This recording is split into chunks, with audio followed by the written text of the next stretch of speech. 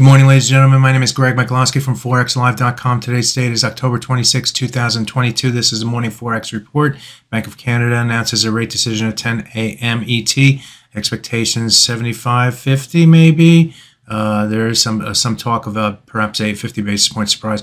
We'll see what happens there. We had earnings coming out from some of the top big mega cap in Microsoft and Google yesterday, and they disappointed on the forward guidance. That has the stock market on the defensive in trading here today.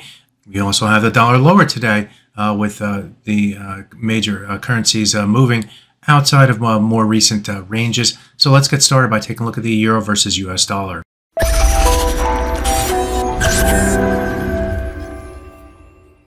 I'm going to look at the daily chart here to start off, and I put the Fibonacci retracement from this high to this low. This was the last major trend leg to the downside from the August high down to the September low. And as you can see, we saw a pretty rapid rebound in the early October, into early October. Then it moved back down below this swing area, and then it moved back to the upside. This move back to the upside was able to get and close above the downward sloping trend line yesterday.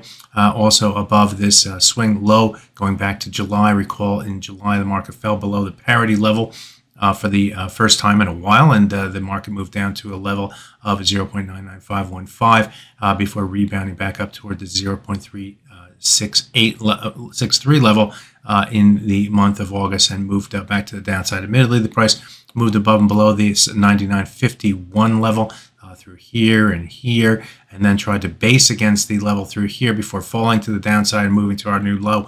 The move to the upside in early October extended above this level, but only for one single day before rotating back to the downside. Now we have a move back above the level for the first day yesterday, and now we're trying to move above it for the second day in trading here today. The high price today moved up to the 61.8% retracement of this move to the downside. Last move to the downside, that level comes in at 1.00473. The high price for the day came in at 1.00471, so right at that 61.8% retracement. Also near the high prices going back to this area right through here. This high came in at 1.0050. So some resistance up here at the 4.7 level, parity 4.7 level. We are currently trading right at the parity level as I speak. Above and below that level. Support down at the 51 level and resistance at the 47 level on the top side. We have the 100-day moving average. To keep in mind, we haven't traded above the 100-day moving average since going all the way back to this day right here. This is the February 11th, 2022. So it's been a long time since the price moved above the 100-day moving average. Are we going to go up and test that moving average?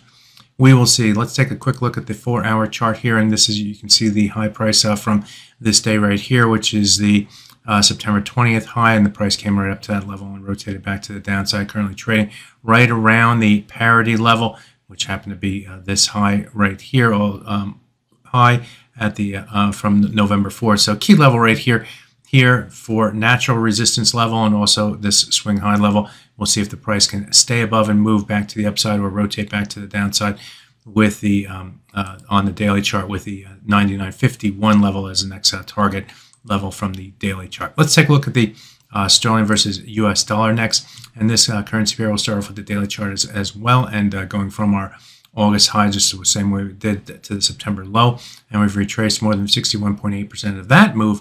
But we are running into topside resistance, or it's ahead. I won't say we ran into it, because the high price today reached 1.1619, and this trend line comes in about 40 pips above that at 1.16608.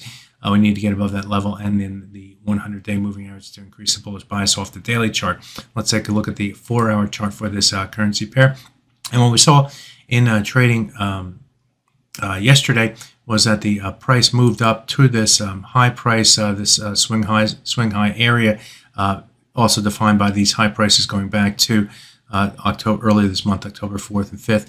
That level came in at 1.1495. Keep that level in mind. That's going to be a risk-defining level. As long as the price could stay above that level, it's more bullish. If the price moves back below that level, that would be more bearish. Also, this swing area with the swing lows, swing low, swing low, swing high, swing high, swing high, so on and so forth. So We went up to that yesterday, came back down, based in early trading here today, and then rotated back to the upside where we ran into this swing area up on the top at 1.1598 to 1.1620. Keep that level in mind. The high price today stalled right against that area. The high price reached 1.16191 and then rotated back to the downside, currently trading right around the 61.8% retracement. So seeing some downside off of this resistance here. You can see where the resistance came in and why.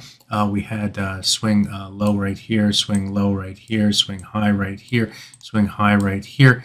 Trade above and below it here, but then tried to base it against it here, and then fell below the level and used that level as resistance through here for rotating back to the downside. So not surprised that we're seeing some resistance right here against this swing area resistance on the top side, 61.8% retracement, and then the 114.95 level on the downside are your support levels for the sterling versus US dollar.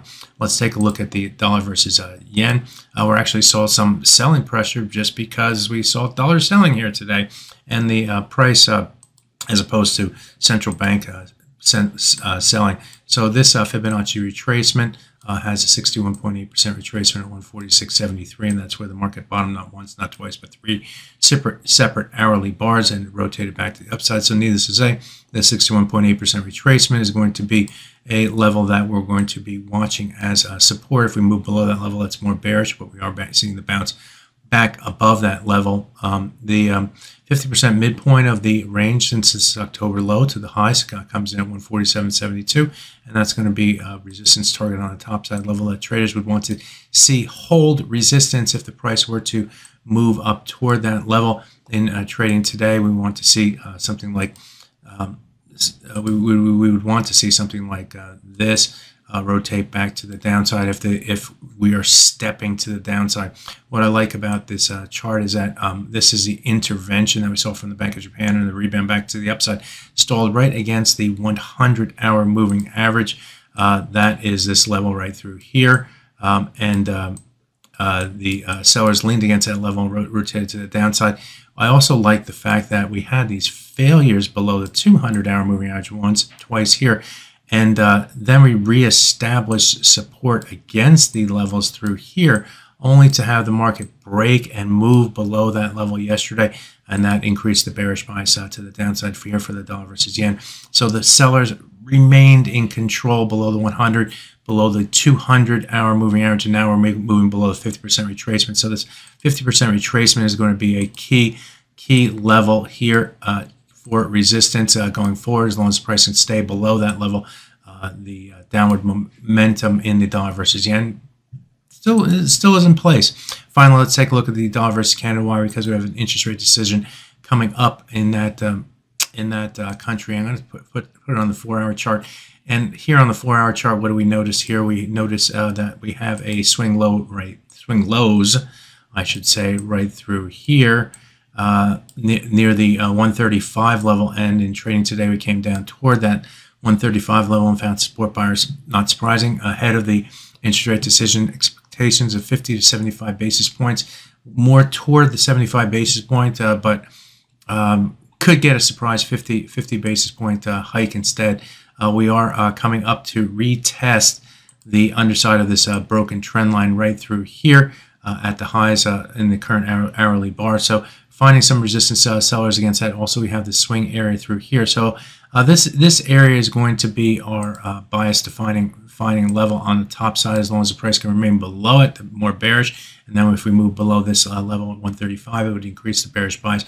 On the top side, a move above this level would next target this swing area through here. We have a number of different swing highs and lows going back in time through this period. So that comes in between 136.37 and 136.66. So there you have it. A look at some of the major currency pairs, including the Bank of the dollar versus Canada, as we head into their interest rate decision at 10 a.m.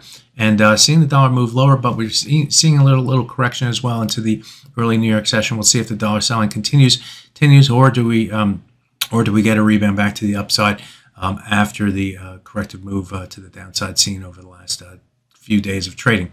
My name is Greg Michalowski. Good fortune with your trading. Bye-bye now.